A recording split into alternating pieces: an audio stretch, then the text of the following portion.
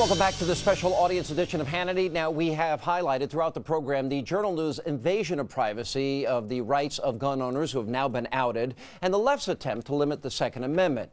But my next guest has an entirely different opinion and is defending the Journal News. He's saying it was protected by the First Amendment. And I do give him a lot of credit, by the way, because I don't think our audience really is going to like him. But joining us right now is criminal defense attorney, former New Jersey prosecutor Jeff Gold. Welcome to the program, sir. Thank you for being here. I want to play a 911 tape. Woman in Georgia, just happened a little over a week ago. She has twin 9-year-olds.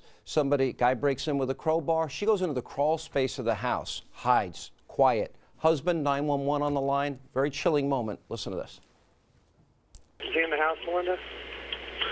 Are you sure? How do you know? You can hear him in the house. Melinda, if he opens that door, you shoot him, you understand? Just remember everything that I showed you, everything that I taught you, all right? Melinda, I'm on the phone with 911. They're dispatched right now. She shot him. She's shooting him. She's shooting him. She's shooting him. She's shooting him. Okay. Shoot him again. Shoot him. Oh, no. Now remember, he has 9-year-old twins. She's protected. She's in the crawl space. Broke into the house. Was that a good thing? She had a weapon in that house? Sure. It was a good thing. Sure, it was a good thing.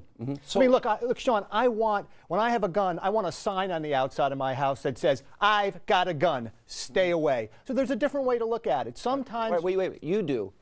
Do all of you want a sign on the front of your house? No. Well, it is a choice. You're right. But they had no choice. They were outed. These people have no choice, and they feel that their lives are in greater danger now because now criminals know they have guns, and they also know where the people live that don't have guns. Right, but the Journal News did a service. Now these legislators who are here in the audience, they're going to make sure that this law, this Open Public Records Act, has an exception for guns. So they've done a good service. I'm not saying which is right and which is wrong, but the sunshine of this law is a good thing. Now we know there's a problem with it. They'll fix it. All right, so, well, then you're not really defending it. I am I'm defending the First Amendment. Well, I'm defending the fact that they outed these people now. The First Amendment is not absolute. Can I go into a crowded theater and yell fire? But the Second Amendment isn't absolute either. Can I go into a... No, absolutely not. I cannot go in. Absolutely So there are. So do we... Forget about even the legality of it. You know, if you work in the news business, was that the morally right decision by this newspaper to out these people and tell the criminals who has guns and who doesn't? Well, you're assuming that the newspaper business is a moral one. It may not be. I mean, the fact of the matter is that they have the right to do what they did. Will some good come out of it? I think good will come out of it. And the Second Amendment is not absolute either. Do you think good is coming out of this? No, they don't think. These are the people that are living it, so they don't believe you. So it's easy for you to say because you weren't one of them.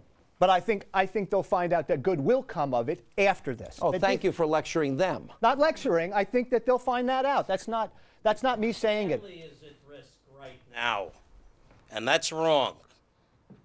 His family's at risk is what he said. I can take care of myself.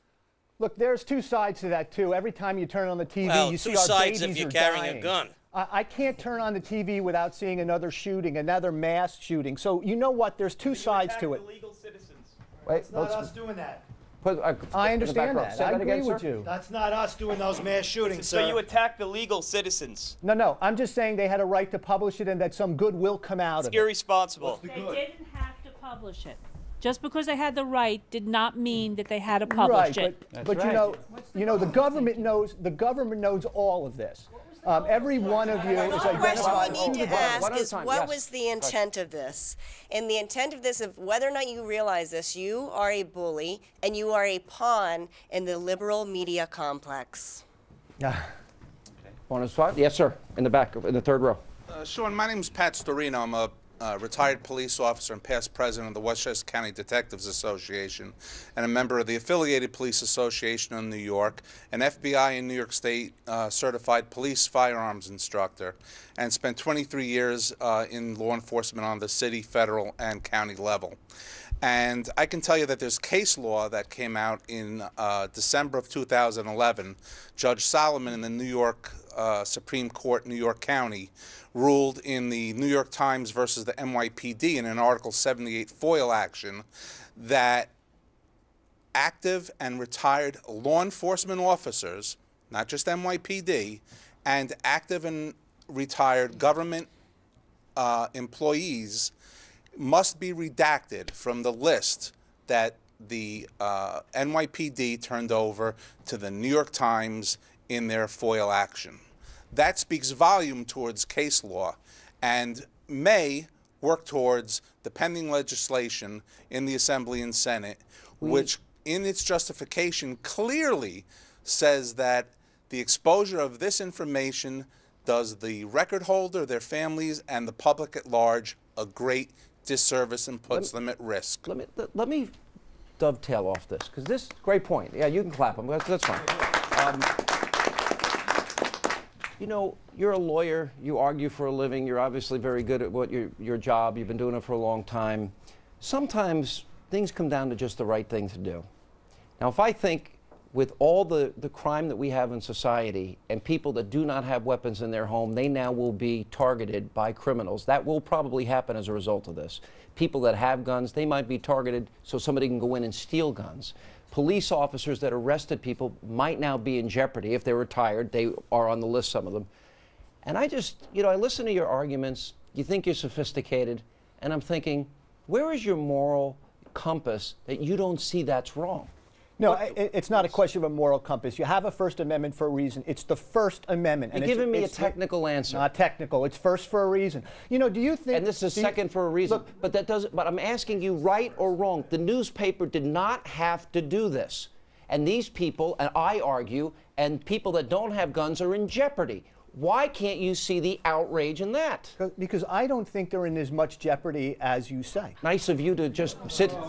Last week there was a news conference in Rockland County where the local sheriff said his officers in the correctional facility are being approached by the incarcerated people and saying, "I know your address." Now, let me tell you, that's a heck of a scary thing. That's a very scary thing. That's a good point. I'll let you respond to that. That's the real world. It's not just some abstract disagreement, argument that you're making in law school. These are real people, real lives, real families, real children that live in these homes. Well, that's what is in play here. Okay, but this has always been the case. In other words, anybody could have done this. Just because they did it now and have the bright light on it means that it can be fixed. But it could have been done before. This isn't something The damage has been done. You can't You put wouldn't the know genie that back unless in the somebody bottle. did it. Now they've done it. Now we can Why address do I think you'd feel differently if it was your family? Somebody puts your name, your family. I tell you, I want a sign on my house that says I have a gun. You want a sign. Stay away. Then you put your sign up and leave these people alone. How's that? All right. Yeah. All right. And coming up next, well, you just heard the other side of the argument. So what does our audience think? Does the First Amendment argument supersede their right to privacy just because, well, it may be legal? Does it make it morally right? We're going to go back to our studio audience. They will respond to this next, straight ahead.